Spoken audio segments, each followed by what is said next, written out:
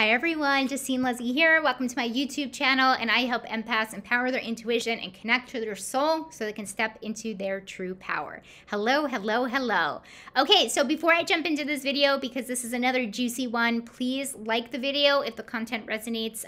That will be really helpful to me so I know which videos and which kind of content essentially you guys want to see more of. And also hit the subscribe button so you can get notified when I put out new videos with this new content. Cool. All right, let's jump into it, guys. Today's video is, I'm titling it 5 Ego Traps That Are Almost Undetectable. And what I have to do is actually break down what an ego trap is. So let's start with what the ego actually is. Okay. So most people come to my channel, I notice, and most people, I work a lot with sensitive people and lots of empaths, lots of intuitives, but mostly they're at this stage of their life because they've gone through what I call a spiritual awakening or a dark night of the soul or a kundalini experience, a near-death experience, maybe a psychedelic experience of some kind. Anyway, they are going through something, right, that's not necessarily normally talked about medically or anything like that. This is definitely a spiritual component of what happens to us. So let's just use the term spiritual awakening, whichever term that you actually resonate with, that's fine as well, but just to keep it consistent here in this video. So people go through a spiritual awakening and they actually start realizing there's not one definition of how to kind of describe what happens during a spiritual awakening. Everybody's experience is actually different, obviously. But for the most part, what happens is you're starting to remember who you truly are, and you start to unlearn what made you, believe that you're this false self. So there's a lot of unlearning, and there's also a lot of remembering, right? So I'd actually include those two as really the meat and bones of what actually does happen during a spiritual awakening. So with that being said, a key component of that is the ego, right? So basically, there's two parts of ourselves, and we start discovering that we have both sides. So we have the soul, and then we have the ego. So the ego is the mechanism and the tool, because it is a tool. I have a video about the tools that we have for the human experience on another video. Definitely check that out. We are given this tool, this ego, because that we need it for the human experience, okay? We need it to survive as human beings on this planet. It's not a negative thing. It is not a curse. It is not, the goal in life is not to get rid of your ego, continuing to kill the ego, right? The overextension of the ego, on the other hand, is the issue, right? Which is why most people have a spiritual awakening, because they've been living their lives mostly as the ego as the master, right? So for me, personally, I was living as the false self due to childhood trauma, due to what I wanted to be perceived as, due to just my ego running the show. I was not connected to my spirit, my soul at all, right? So what happens during a spiritual awakening, which is, in my opinion, the most frightening part, is that your ego gets taken away. And I would actually say about 99%. People say the death of the ego, and this is a phenomenon. This is something that actually does happen. So spirit actually takes your ego away, 99%. And the reason I actually say 99% is because as human beings, as I've mentioned, we cannot be on this planet without an ego. We were here for that tool. It cannot be taken away from us completely, okay? So very close to it, though. At least that's how I felt. I felt I was up in the 99%, okay? And it gets taken away, so you just have your soul. So it's a soul's journey, essentially, is what your spiritual awakening is. With that being said, when you go through a spiritual awakening, that time period, I'll never forget it. I know what it's like like I said, 99% of having your ego taken away. So a lot of that is, yes, we can look at it as euphoria or blissful, which is some of the feelings that I was feeling, but also at the same time, it was a little dangerous. It was a little extreme. It really, again, it's because we really, it's almost like my personality got taken away. It's a very intense experience that's not really meant, to be the norm, right? So what I mean by that is that when we start to come down, so my spiritual awakening was about 9 years ago, and I would say It lasted for about 5.5 years, almost 6 years, maybe even 6.5 years. It's all blending these days, but it lasted for a really long time.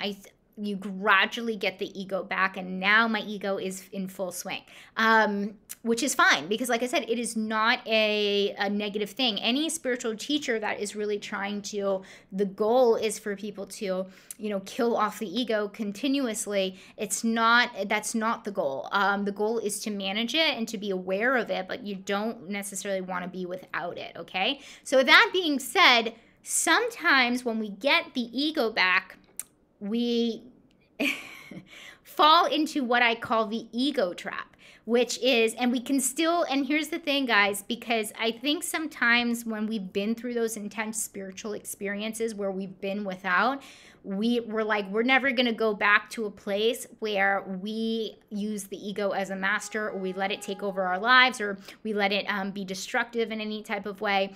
But it's so not true.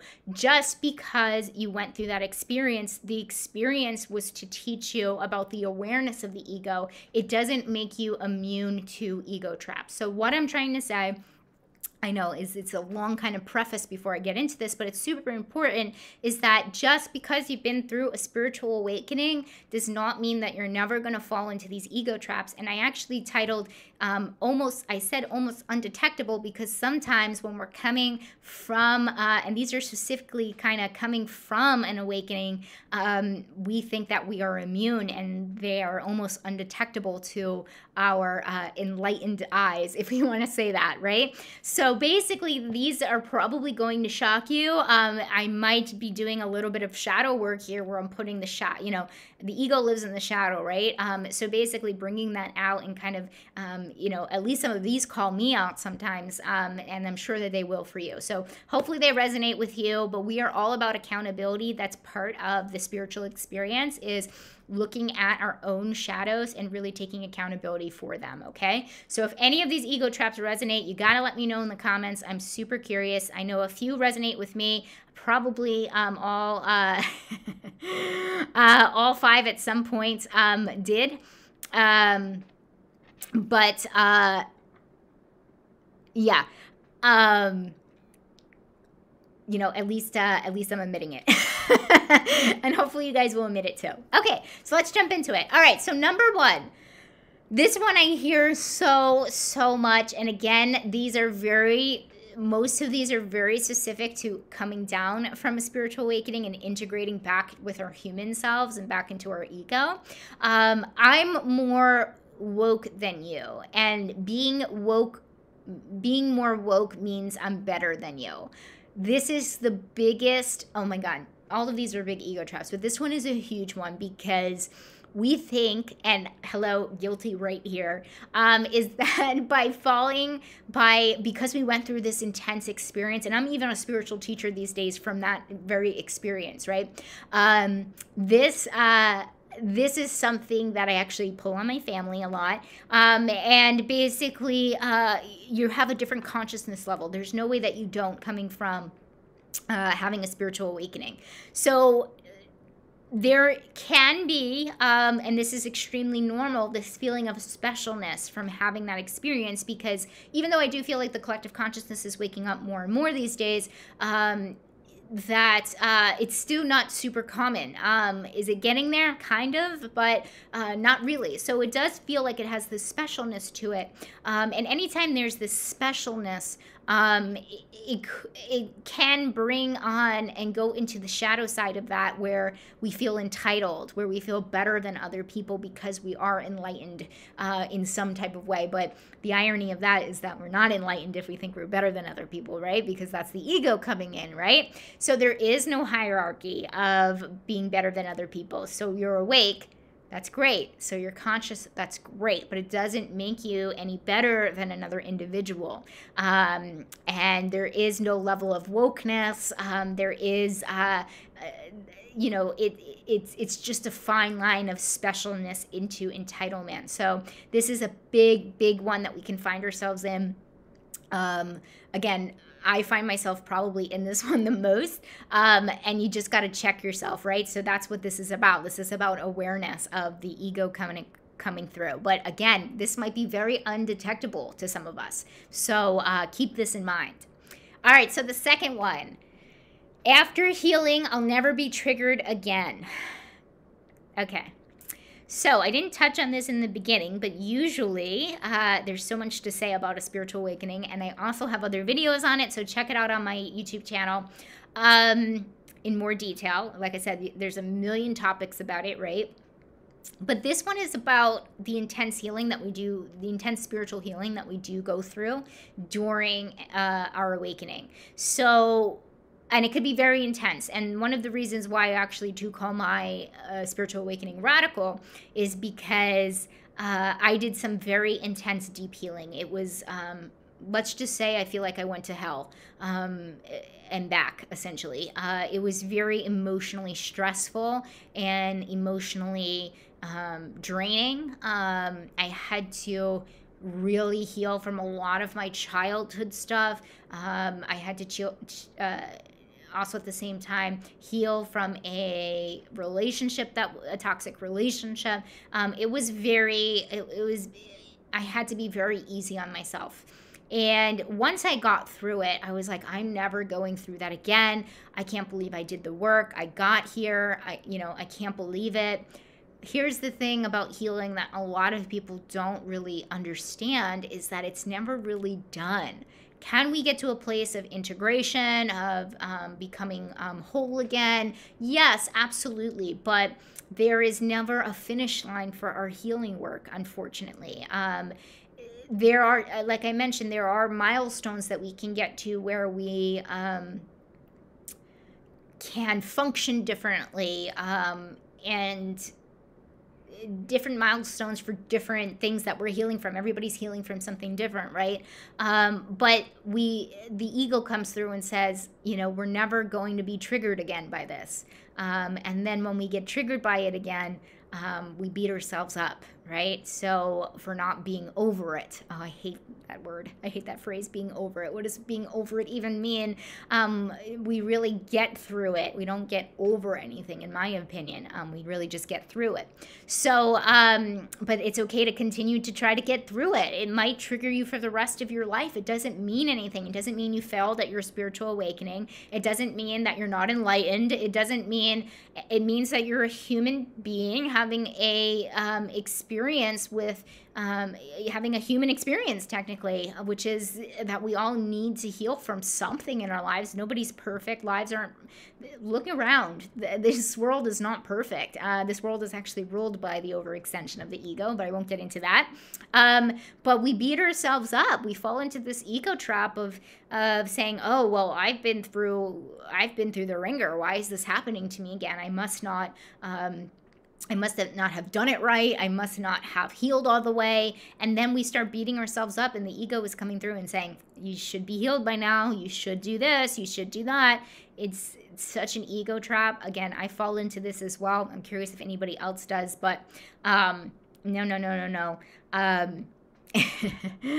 There is no finish line, essentially. And you're actually intended to be, your lifelong goal is to continuously heal yourself.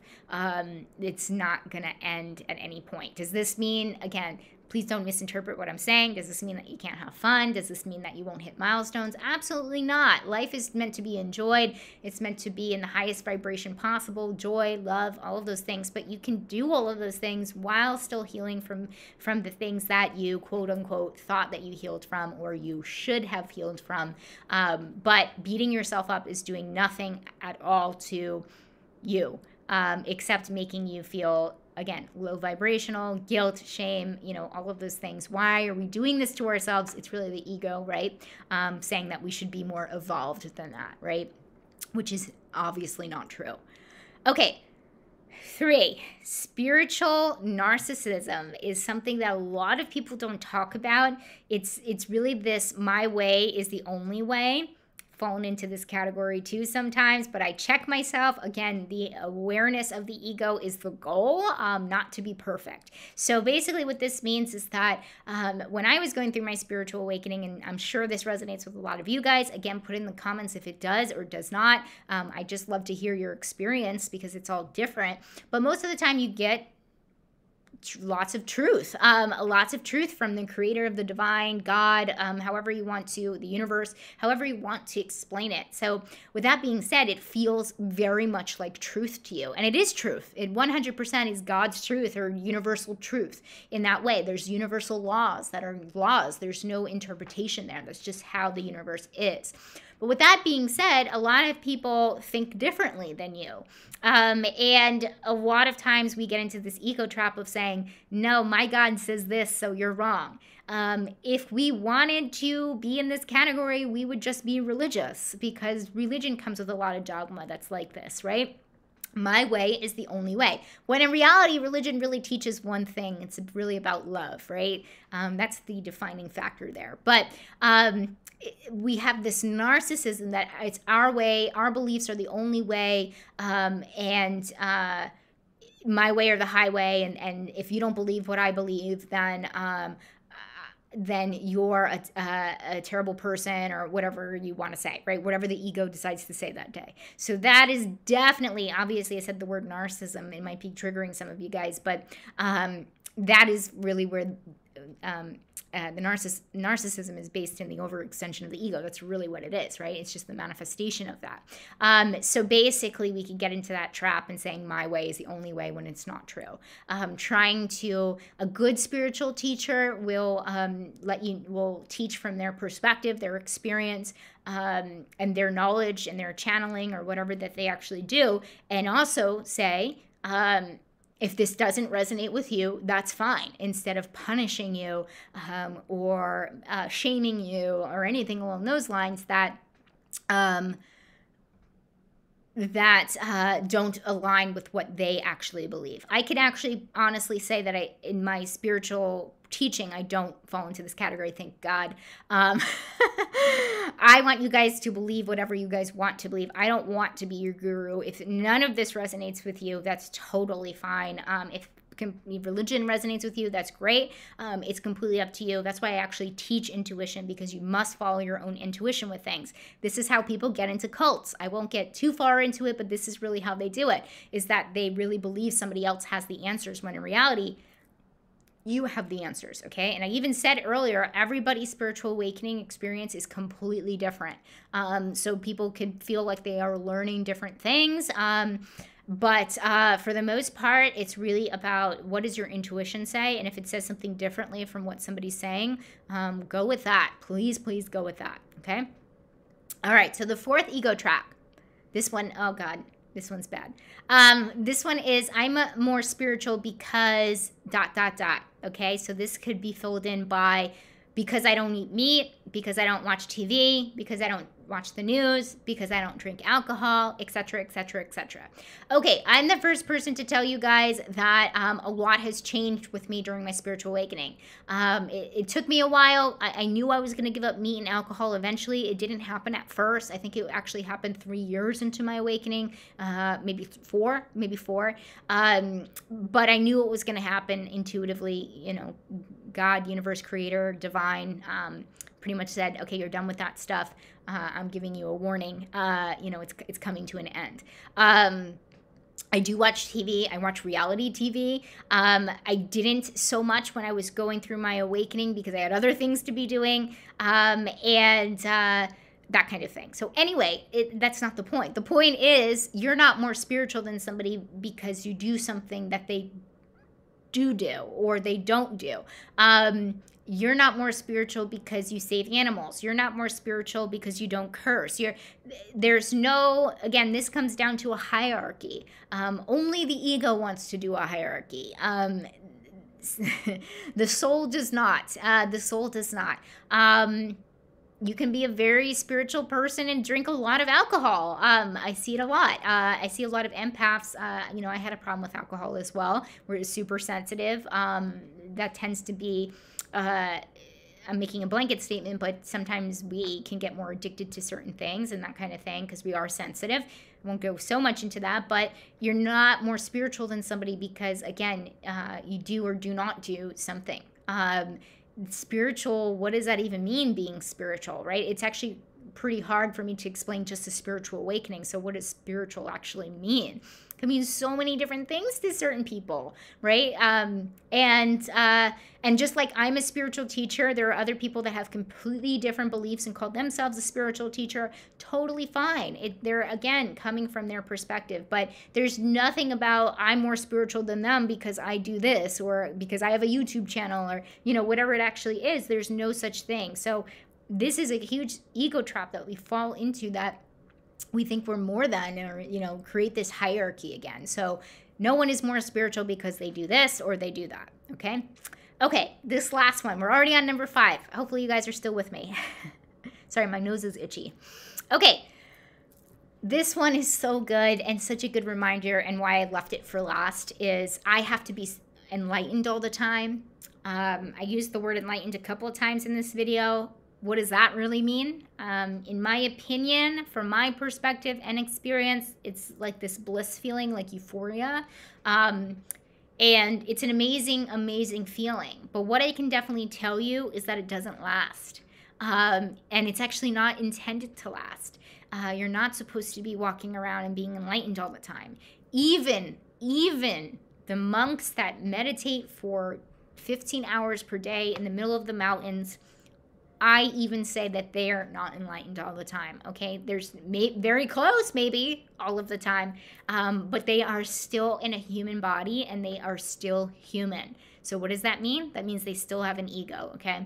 So I perceive enlightenment as the top of the highest vibrations, and the ego is not involved. But I don't find it possible for a human being to be that way. And we can try, and we can try, and we can try. And that's really kind of the goal, right? Because we're always trying to be very high vibrational. So really, as loving as possible, as enlightened as possible, as joyful as possible. That's great to strive to be that way, but you're never going to reach it. At least the rest of your life, 24/7, continuously, absolutely not. You're going to yell at your boyfriend. You're going to fib accidentally because you don't want to hurt somebody's feelings. The ego is going to come through at some point in your life. You're a human being. And this is really about, and this happens so much coming from a spiritual awakening, because we really are so connected to the soul. We kind of, at least from my experience, and I don't know if this is similar to yours, is that we really do get connected to the soul, and we think that this is going to last, that we are going to be enlightened all the time in the rest of our lives. What the last stage of a spiritual awakening that a lot of people don't talk about is the integration. So you have to come back. You have to come back into society. You have to come back into your body, and you have to embody both the spirit and the human again, and really figure out a way that works for you. You're going to be a completely new person. It's basically, a spiritual awakening is likened to, being in the caterpillar, in the cocoon, and then now you're the butterfly. But the butterfly is going to look different. Obviously, you're completely changed, but you're also going to have to integrate. You don't completely kill off the person you were before, even though it might feel like that during your spiritual awakening. That parts of yourself, of your humanness, of your personality, they're going to come back. Just take what resonates and leave what doesn't. So you're going to be a changed person, but again, it's going to have to be, and I actually feel like this is pretty difficult. I know the whole experience with the spiritual awakening is difficult, but coming out of it is just as difficult, because you have to figure out a way that you can integrate what this phenomenal spiritual, metaphysical experience that just happened to you, and really implement it back into the real world, and take what you've learned and what you've healed from, and move into this new life of yours. but you're not going to be enlightened all the time. You're not perfect just because you've been through a spiritual awakening and you've learned all of this, okay? No spiritual teacher is perfect. Nobody is perfect. I have a political opinion. I fly off the handle when I get upset. There are certain things that we just still experience as a human being. Awareness is key. Consciousness is key. Being aware of the ego is key. But again, falling into these ego traps can be very, very undetectable. That was the best word I can kind of come up with. And we may not even realize that we're trying to strive for things that are impossible or not part of our experience as being a human being. So it's so important that we understand that we are falling in these ego traps. And just being aware of the ego is really the whole point of what we actually, of our spiritual awakening, right? Is the awareness part. So, okay. Hopefully that was helpful for you guys. Again, please put in the comments if any of this resonates with you. I would love to hear about your experiences. Again, everybody has had a different experience, but if anybody falls in these ego traps, I along the way sprinkled in the ones that I do. Would love to hear your perspective on it. So go ahead and put it in the comments. And again, like this video if this was helpful or if you just liked it and want to support me. And then also subscribe to this YouTube channel for more videos similar to this. Awesome. All right, guys, have a great day. I will see you in the next video. Bye.